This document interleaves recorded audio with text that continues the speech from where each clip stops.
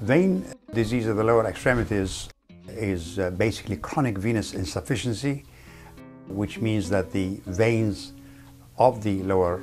extremities, one or the other, are incompetent, and they do not hold the blood and make it go in one direction like it should. So the blood